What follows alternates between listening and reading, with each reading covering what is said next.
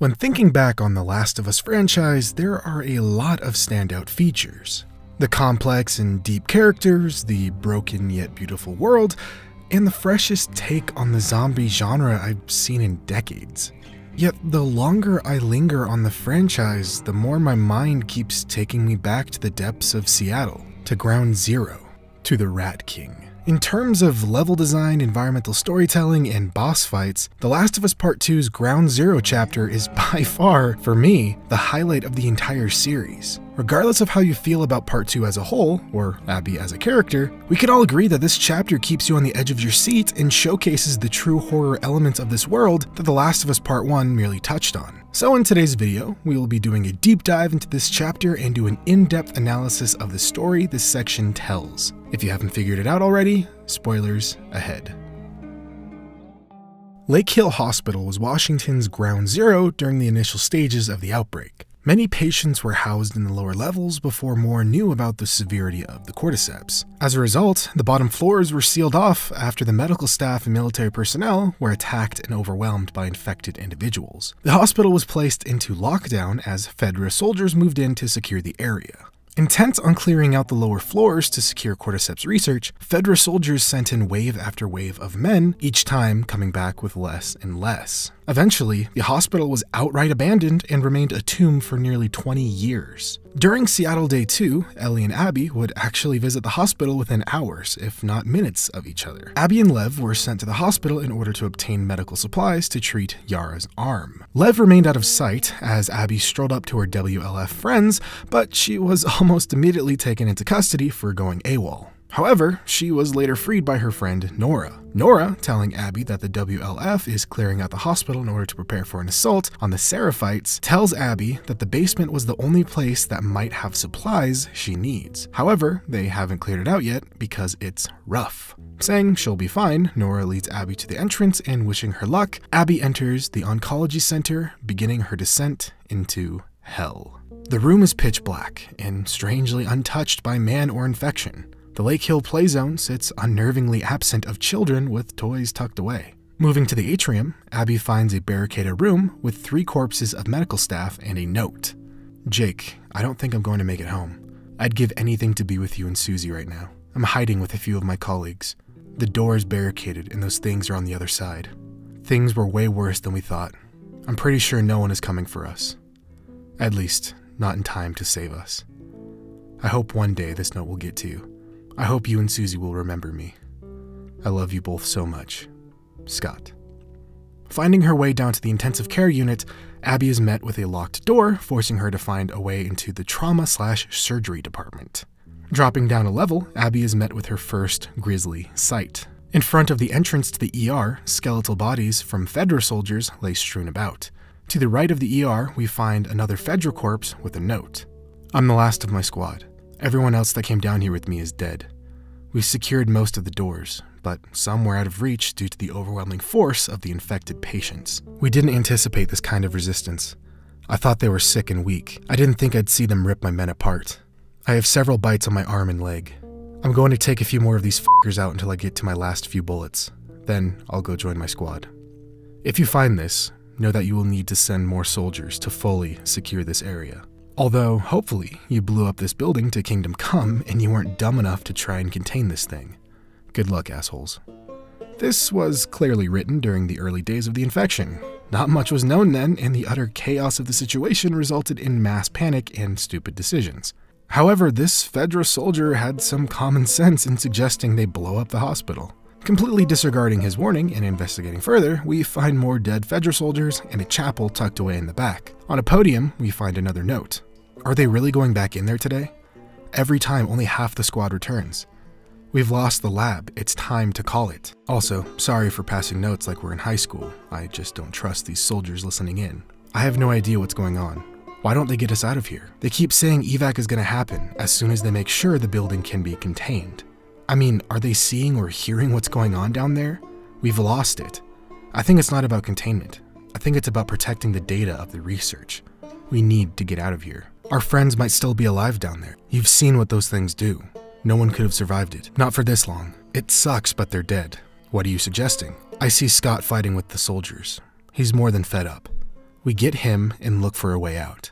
Let's give it one more day, see what these new soldiers can do. One day, then we act. Thanks. From this note, we can assume that the skeleton of Scott and the 2 other skeletons found in the atrium are one and the same. So sadly, they didn't make it very far. But this shows more evidence of Fedra's mismanagement of this whole situation. Whatever data is down there, Fedra thought it was worth the lives of dozens of soldiers. What this information is, we don't know. But I assume some Fedra bigwig thought it could be used to potentially help with the cure. However, based on everything we've seen in this world, I highly doubt it would have worked. But they still attempted to collect it nonetheless. With nowhere to go but forward, Abby makes it into the ER. Donning her mask, she pushes through the first containment shroud to see her first signs of fungal growth. Upon the second, she finds a grisly sight of an individual strapped to a gurney completely overtaken by the cordyceps, with even more growth all around. Pushing past the third, it's strangely light on fungal growth, but littered with lab equipment. However, entering into one of the operating rooms, Abby sees what remains of a patient, tied down and locked away, with their last thoughts written down as they descend into madness. To whom it may concern, you cannot treat us like this. I understand that many people are sick, but getting shoved in here and separated from my wife is unacceptable. I've been sitting here for over 3 hours without an update. The doctor put some ointment on my bite mark and then vanished. This thing hurts and seems to be getting worse. Please deliver this note to your supervisor immediately. Sincerely, Don Carter. Woke up starving. Can't keep anything down. Not even water. My head is fucking pounding. The screaming outside doesn't help. Why did you lock me in here? Someone needs to come. I want to see Sasha. I want my wife. Sasha, help. Can't keep my thoughts. Barely write this. Can't sleep. Too hungry. Get me out. Hungry. Eyes hurt. Sasha. To my knowledge, this is the first note we've seen in The Last of Us that details firsthand how the infection truly affects someone. It breaks their mind, makes them go crazy, and really makes me wonder if a part of them remains after the infection takes hold. As we see in the early days, people who were infected spent their last moments of sanity locked away, alone, hearing nothing but the screams from the others as all they can do is wait until it's all over. Leaving this horrendous scene, Abby finds a set of doors leading to the trauma center with minor fungal growth underneath. Attempting to open the doors, Abby hears the low grumble of something.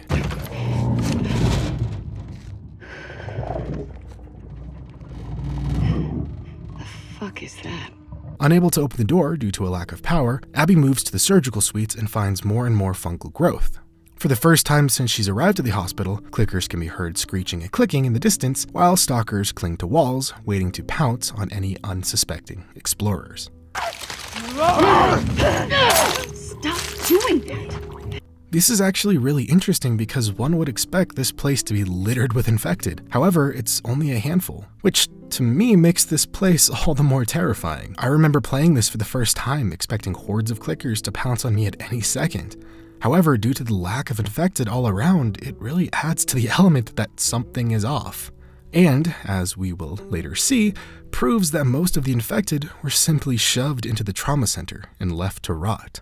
Eventually finding another note, it reads, Kayla Higashi, MD. Steven, I can't keep doing this. I know I'm just supposed to run the tests and log the data, but I can't handle this much pain. I escorted some soldiers to the trauma. I wasn't supposed to go in there. I've seen what the patients turn into. Every single adult and child that is brought in here with a bite or a scratch is going to lose their minds, and we keep lying to them. I asked to go home and was told I need to keep going. Some bullshit about national security. They offered me an office to sleep in if I want to. Steven, you need to get me out of here. I'm going to have a mental breakdown. It appears that the nurses and doctors knew far before anyone else that the end was near.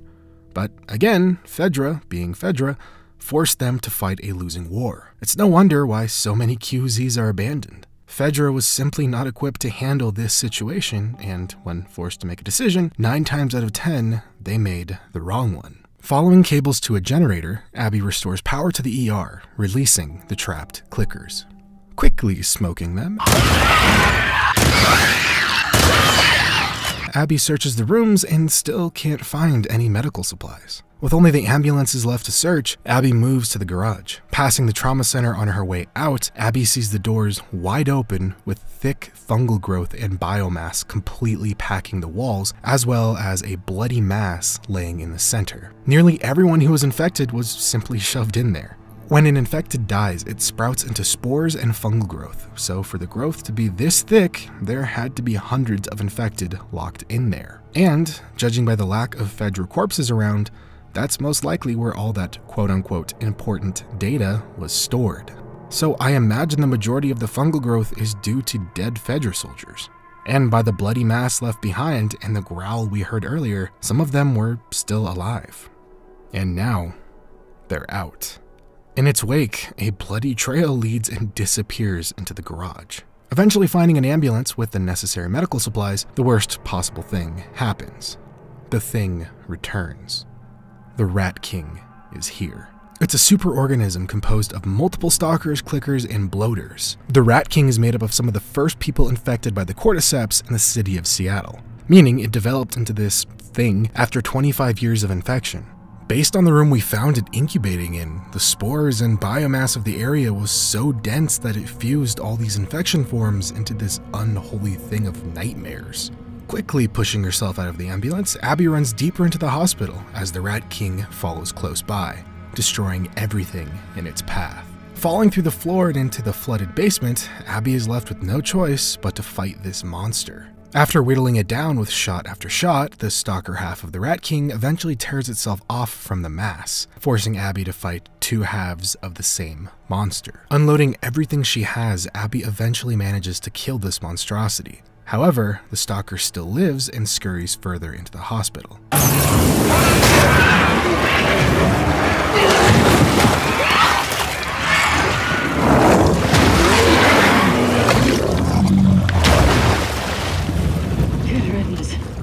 Not much is left in the basement. Decades of Seattle rainfall has left it partially submerged, with nothing truly of value or use here. As Abby attempts to find her way out of the ruined floor, the stalker returns and knocks her into the hospital morgue, where Abby finally kills the last half of the Rat King and makes her way out of the hospital, ending the chapter. I love The Last of Us Part 2 so much. To see Ground Zero 25 years later is unnerving, to say the least. Learning about how Fedra was throwing soldier after soldier into the meat grinder for data that would most likely be pointless is heartbreaking.